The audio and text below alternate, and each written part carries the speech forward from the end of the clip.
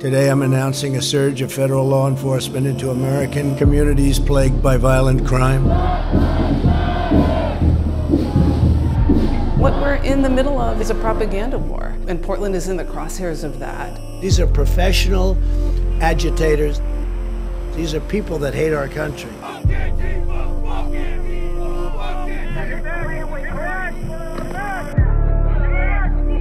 If it's law enforcement or protesters, no one seems to be really excited that people are documenting this stuff. You, the media, have caused all of this.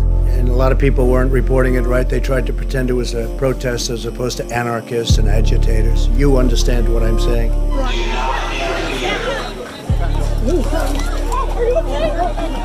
wrong with you? You can't make this stuff up, but it's also a little hard to believe. We here for a reason. So why the fuck we gotta keep doing this shit?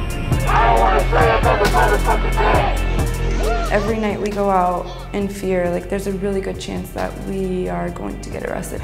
Are we at the back of this line? Yes. We don't want to be at the back of this line. No. I've been arrested and tear gassed and shot and brutalized while wearing a press vest. So, Marina, you're bleeding. I know. I got beat down by the federal agents out there in front of the courthouse. Either you meant to shoot me or you don't care who you're shooting. In either case, there's something severely messed up about that.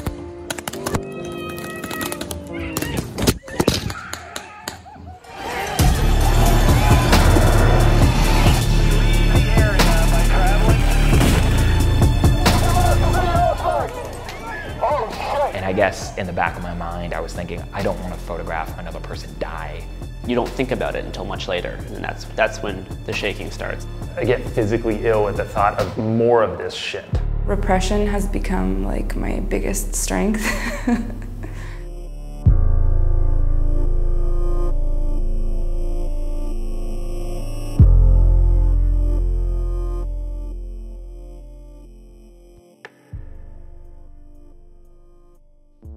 I think I've always wanted to be a photojournalist. I wanted to see the news as opposed to read it from somebody else. It's always like a curiosity that I've had. Like, what are they hiding from me?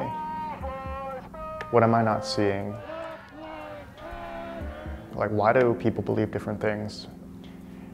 How does there multiple truths to a single event?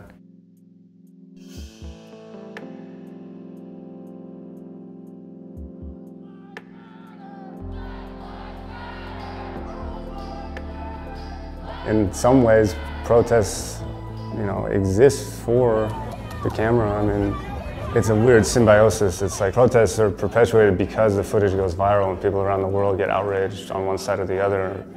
Sometimes the same footage can prove something for the left and it can prove something for the right too. I mean, these things can be kind of appropriated.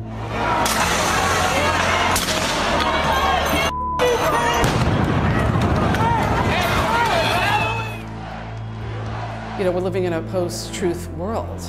That said, my paychecks aren't signed by the anti-fascists, you know what I mean? Like, I'm there to show the good, the bad, and the ugly with what is going on. How do I look? This is a story that's playing out nationally in echo chambers and on platforms that are being lorded over by tech companies. And we're at the mercy of those as distributors of our work. All we can try to do is lay out for the record how this is unfolding every night over the course of these now 4 months. Audio and video documentation during these protests is critical. A picture of someone enveloped in tear gas is powerful, but to be able to show the before, the after, and to hear what that sounds like is completely different.